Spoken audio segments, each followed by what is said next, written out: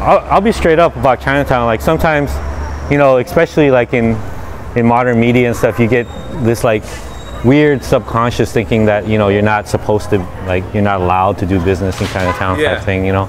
And I respect that. Everyone respects that. And but when we moved in here, I realized that that's not what it's about. It's like, it was actually the reverse. Like when we moved in, everyone was like, yo, like, you're the first motherfucker. It was like, you know, to come in here, and they started like showering us with flowers and Buddhas and gifts. And, you know, so it was like this weird miscommunication.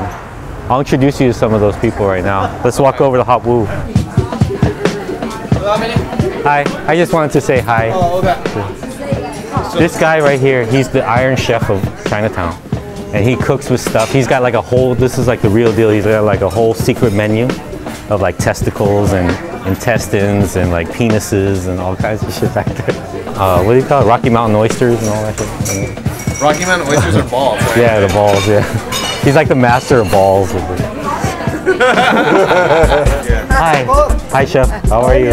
See? Yeah. They're filming a movie about CHEGO. Their family has been amazingly nice to us since we moved in. Thank you.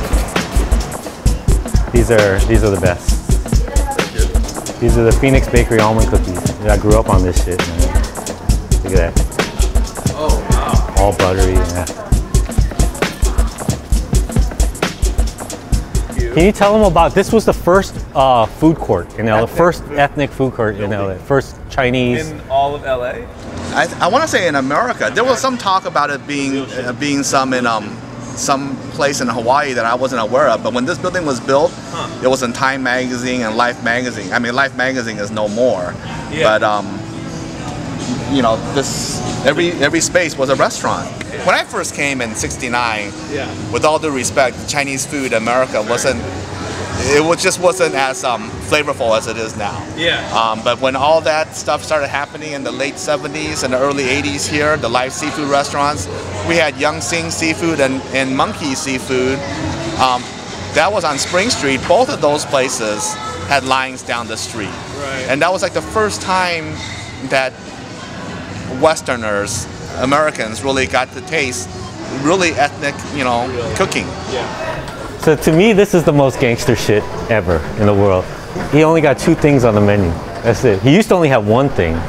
This used to be the only thing you could get on this. Really? Yeah, that's it. You know, it's a chicken pho. And it was the only thing, you know, like, that's what I love about like places like this. It's like, it's just so fucking like hand on the ball gangster shit. Like, no, we don't have this, we don't have this. You want to see our menu? That's our menu, you know. This used to be the OG pho spot in LA.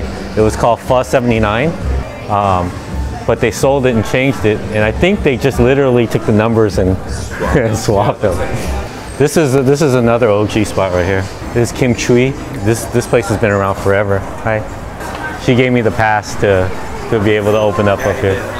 She had one of the KOGI tacos. Like she would be like totally like just eyeing me out as we were doing construction.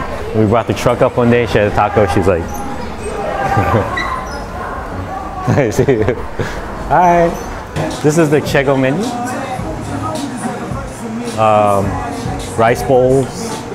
We ate already, but I think I'll just cook like our signature for you guys. Yeah. We'll get that going. This is our kitchen back here. Looking at the other kitchen. We do our own version of char siu, just like Lupe. Nice. You know, we do it in our own way. Again, like I told George, like we channel and respect everything before us, but we put our own spin on it. Yeah. We do a Korean meatball, which is a dumpling filling, so it's like having a dumpling but into a meatball. A big part of who we are is organization, cleanliness, preparation, but at the same time, you know, like having our own swagger and our own attitude. The great thing about CHEGO, what I love about it is it looks like we just belong here. You know what I mean? It doesn't look like we came in on some big high horse or anything. Like, it feels like it's been here forever. And what he mentioned about Lupe and everything, I think for me, beyond sarcasm and all that stuff is, you know, I respected everything going on here. Yeah. But then I was very upfront when we started talking. I was like, I'm gonna bring my own style. We're gonna be ourselves. We're gonna like be the way we are. We're gonna do it how we do it, but we're also gonna respect, because, you know, I know what that's all about too. But you got, you know, it's gonna be a little give and take, and it's worked out pretty well, you know.